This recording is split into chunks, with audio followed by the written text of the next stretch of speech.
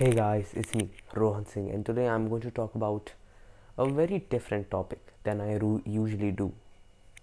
This topic is about the chapter which I find the hardest in class 9 math. This chapter is none other than the infamous circles. Now, I have a very complicated relationship with circles. On one hand, I consider it to be a very important chapter, especially for class 9th, class 10th, and all the upcoming classes, even for college. But on the other hand, I also find it a very hard chapter and something which I don't personally like solving and even understanding. I have no interest in circles at all. It's one of my least favorite shapes for some reason. I know it's very subjective, but to be honest, anything about shapes is subjective.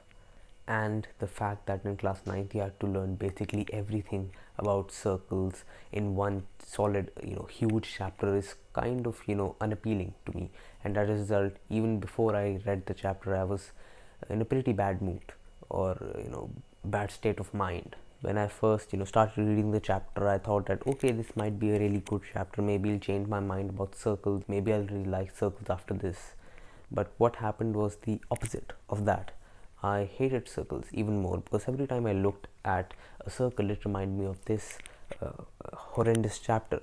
It's probably one of the worst chapters for me. I know things like these are varied, but whenever I go online and whenever somebody asks what is one of the hardest things about class 9 math, 95% of the time the words circles and the chapter circles are included.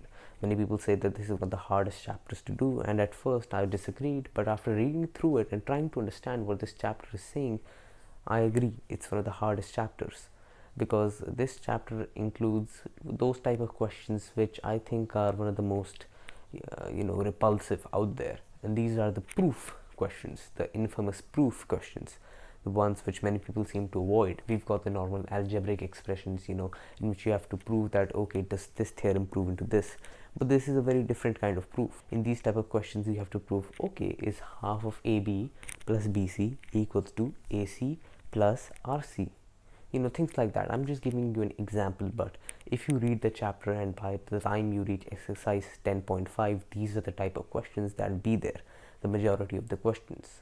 It's not like the chapter is easy by any means. No, the chapter gets pretty complicated by the time you reach exercise 10.4, and by the way, this is only the NCERT version. If you go to the RD Sharma, it's a whole different ordeal. By the time if you open the RD Sharma chapter, you'll notice. And by the way, this is not a joke. If you have the RD Sharma, then please go to the circles chapter and then just check how many pages it has. It has over 100 pages. There are more there are less pages in history than there are in this chapter. In fact, the biggest chapter in history, Socialism and the Russian Revolution, has less pages than circles does. It's insane how many pages this chapter has and how many concepts it introduces, and these concepts are hard to grasp and even hard to implement. Again, this is subjective, but I still think it's something that's common, especially among my classmates. 100 pages in RD Sharma, that's insane, especially for a class 9th chapter. I expected this from class 11th or 12th, but I was wrong. I got 100 pages in just a class 9th chapter, and circles was the one to do it. No other chapter does this. No other chapter in any other subject, or even in class 10th. In fact, it's such a huge chapter by that even just staring at it makes me fall asleep, because it just tires my brain out thinking what I'll have to do for the next 2 or 3 hours. Now, the problem with proof questions is how many of the things you'll have to implement to actually get the answer. And I know that just because something is hard doesn't mean that it sucks. It's quite different actually, but again, this is my personal opinion and why I think it sucks. And here's the thing, some chapters, especially chapters like probability statistics, coordinate geometry, Euclid's geometry, all those things are small chapters which barely show up in the exam. You solve the questions easily, they'll give you 5 or 6 marks and that's it. Circles is not like that. Circles is a huge chapter, and 20-30% of the paper of the paper, especially if it's periodical, then it'll definitely be covered with circles. A lot of the questions will be of circles, and of course if you don't know how to solve or understand how to solve the questions on circles, then you won't get marks. So not only was I basically being forced to learn this horrendous chapter I'll have to do it diligently. By that I mean revise and understand every single part to get the marks which I want, which was very tiring and scary as a thought. This chapter has scarred me.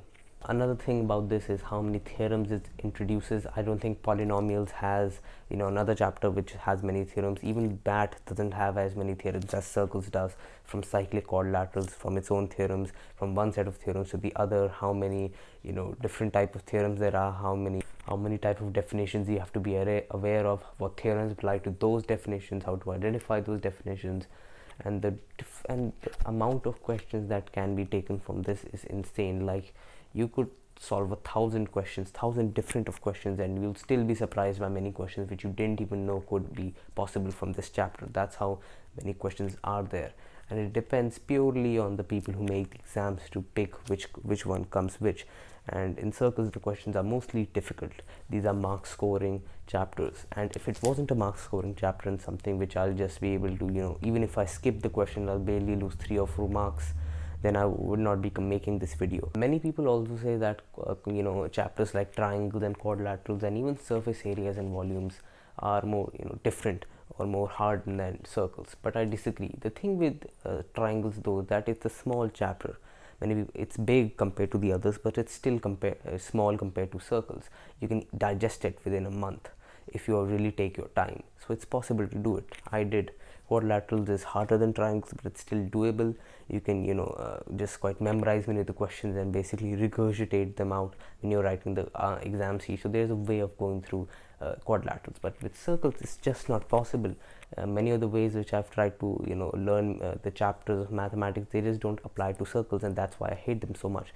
Many of the things which I know do not or how to solve the questions do not apply to circles, because those questions I just solve them, prove them a little bit, and that's it. But in circles I have to go through so much just to prove one point, and then using that point I'll prove another point, and then using all those points I'll prove the final point, and the final point will have to be proved using other points. It's a mess.